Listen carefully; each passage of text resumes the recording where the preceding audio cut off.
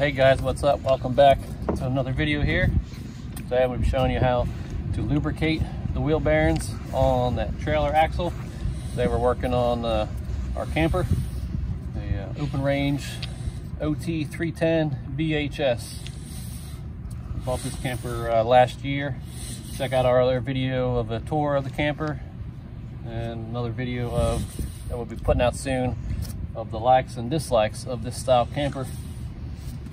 So once you get the wheel off, or you have everything jacked up, and then you get the wheel off, I'm going to take off this dust cap. If you need to see a video about how to jack up your camper, stabilize it on jack stands, post some comments down below, and I can post a video on how to do that. Take a rubber mallet, work your way around the dust cap until it works loose.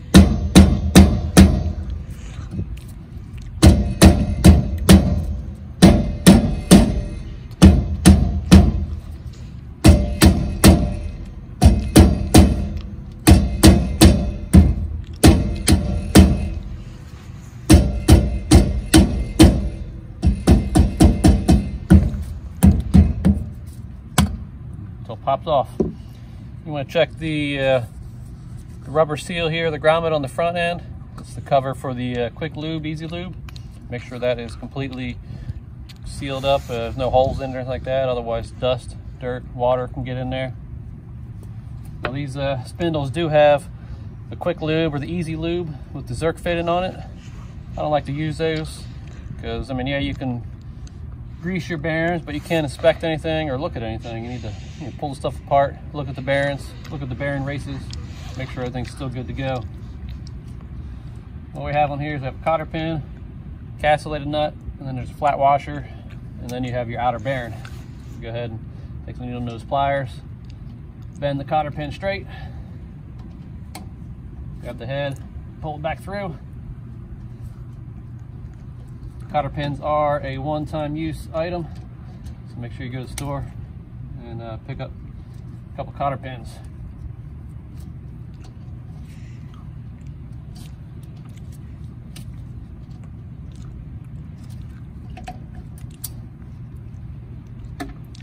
Another good thing to do is have a rag on the ground here to put all your components on as you take them apart. Take a crescent wrench and then just break loose the castellated nut. Shouldn't be much torque on it at all. Most of them are usually just hand tight. If this is torqued down too much, then your wheel's not going to spin.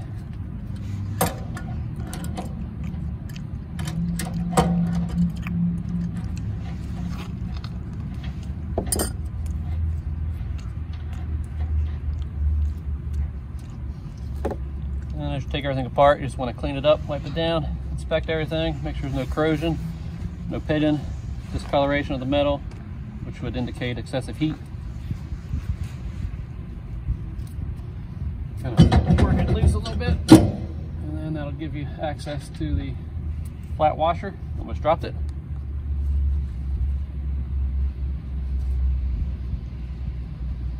Wipe that down. Again, same thing. Corrosion, any pitting, pretty good. And grab the bearing itself out of there.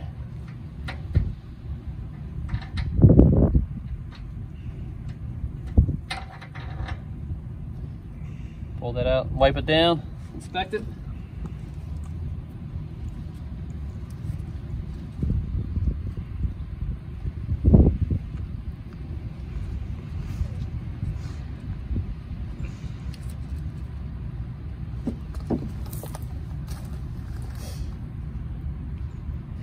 Looks pretty good. There's no pitting, no corrosion. Surface still nice and smooth on the inside.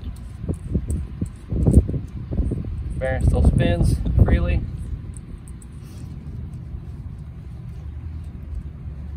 Lay that down on my clean towel. We'll go ahead and pull the drum off. Be careful as you're pulling it off. You don't want it to drop and hit the spindle. Could damage it, nick it, gouge it, or you could damage the threads. And then here, On the inside, you have a bearing seal right here, and then you have a bearing on the inside. On the outside here, where the bearing was, where the bearing sits is the bearing race. There's one on the inside for the inside bearing.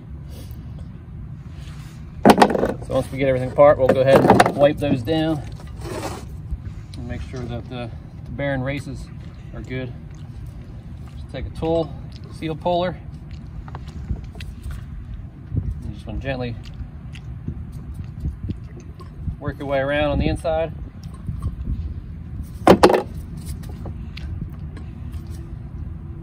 And work the bearing seal loose.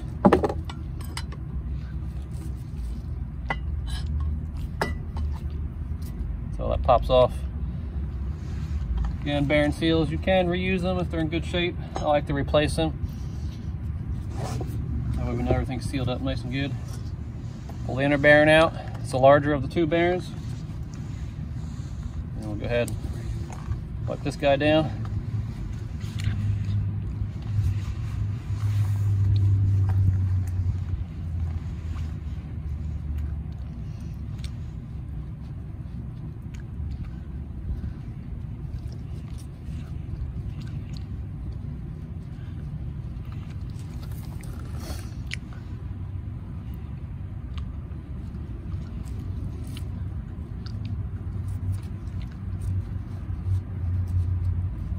Inspect it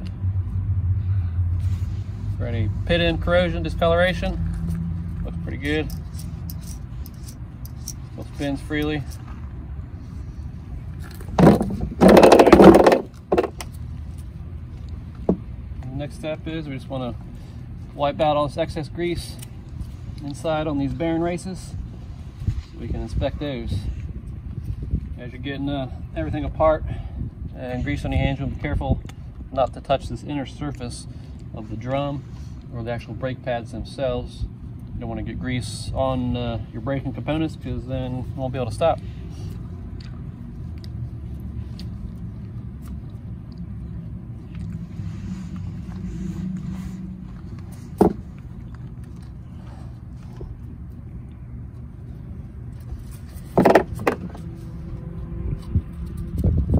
Check the inner bearing race. Make sure it's nice and smooth. Flip it over. Do the same thing on the outer edge. Rub everything down. Check the bearing races. Any pitting and corrosion, discoloration.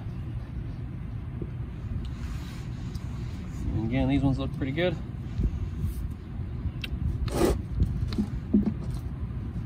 Last thing to do is clean up the grease on the spindle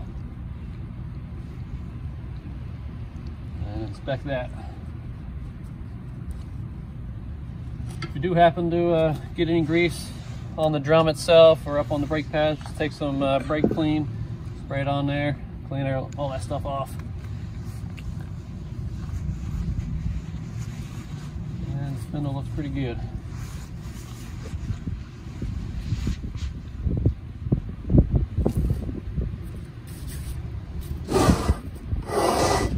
Out of the way. Next step is we're going to take the bearing and we're going to pack it with grease. What we're going to do is this edge here, we're going to put some grease on our palm and our hand and then work it through. I'll show you that here. You get some grease, a big glob of grease on your hand.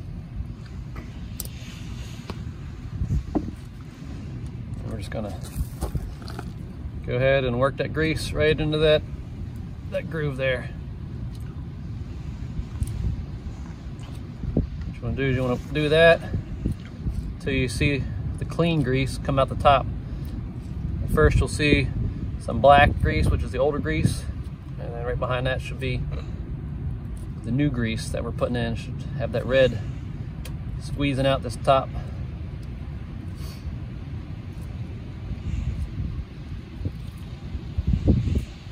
Now you can see a little bit of the dirty grease, the old stuff coming out.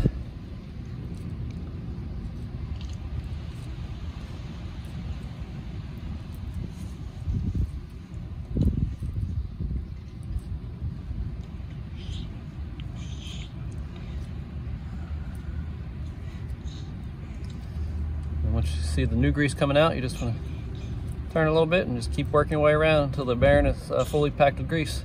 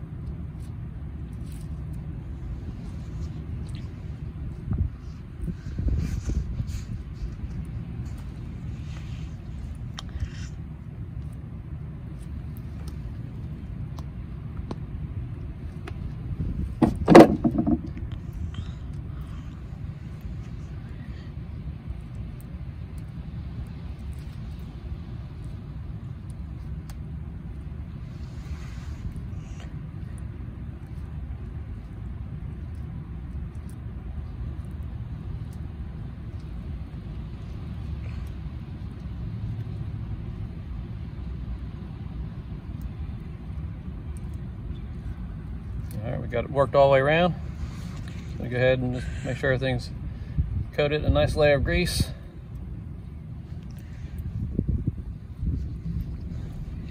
Go ahead and set that down. We're gonna do the same thing for the outer bearing.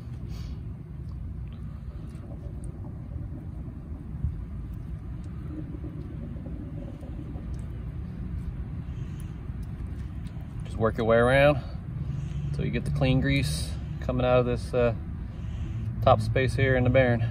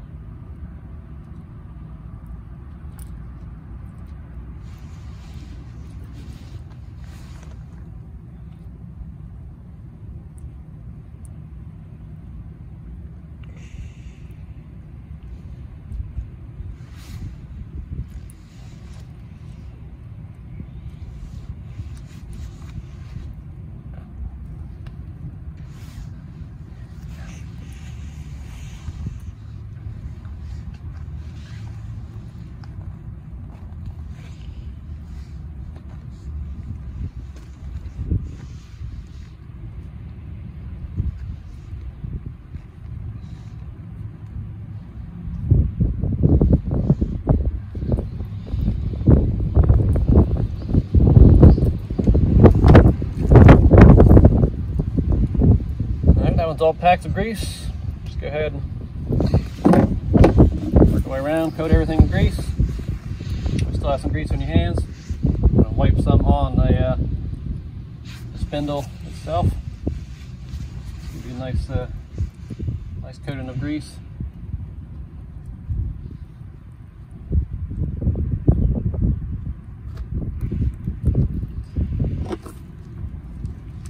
And the next thing to do is flip over our drum here and reinstall the bearings.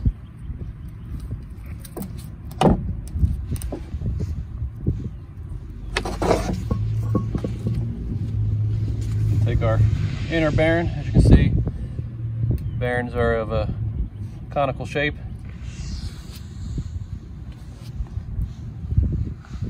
Double check it one more time, make sure there's no dirt or anything blowing on it. The bearings go together, goes in. The cone shape goes, the smaller part of the cone goes in or down. And then we grab our new bearing seal. My gloves off. Grab our new bearing seal. For this model, it has 5,200 pound axles. It's a 2 1/4 inch seal. Set it in there. Make sure it's centered and it's level across the top. Simplest way to do it, just take a 2x4 or a block of wood, set it on there, and work your way back and forth until the bearing seal is nice and flush.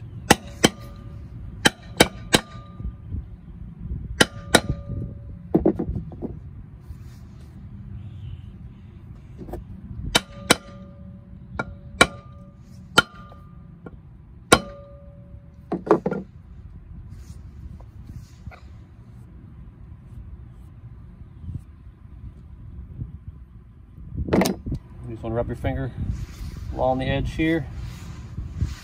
Make sure it's no raised edge. It's nice and flush and it's even all the way around. Once that's on, ready to slide the drum on. Careful not to damage the spindle as you're putting it on. I have to spin it a little bit to get it all the way on. That's in there. Next, you're ready to put on the outer bearing, smaller one. Grab another pair of gloves. Get back a second.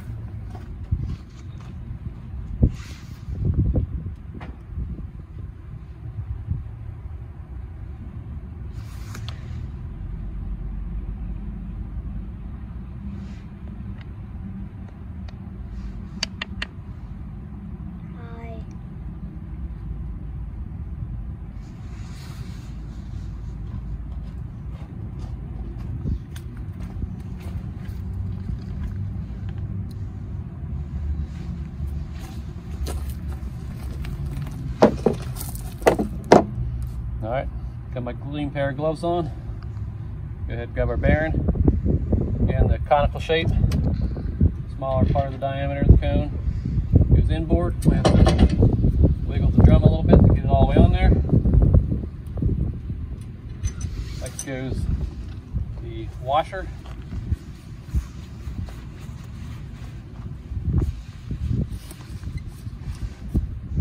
And the castellated nut.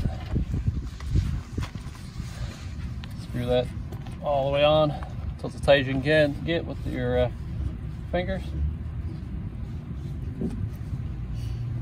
Grab my wrench, tighten it down.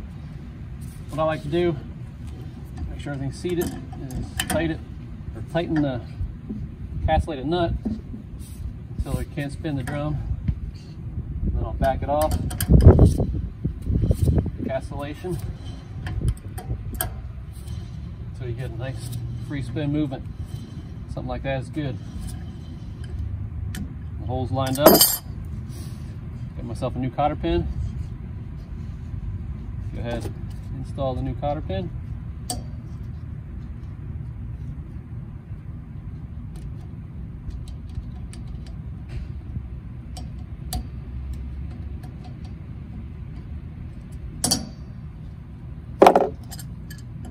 Adjust the cotter pin or the castellated nut just slightly to get the cotter pin in there to fit.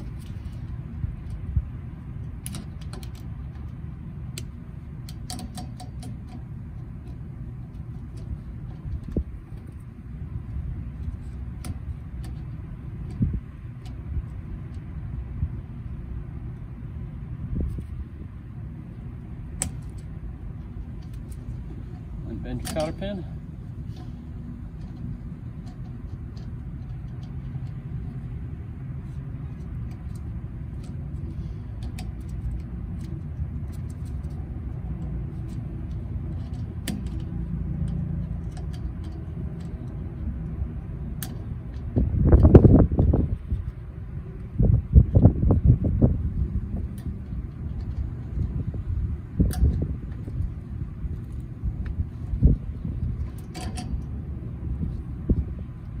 Cotter pins in place. Last step is to reinstall the dust cap. Go ahead and wipe that down a little bit. Again, like I said earlier, make sure the rubber grommet is not broken. If it is, go ahead and replace it. Line that up, center it, and tap it on with the rubber mallet.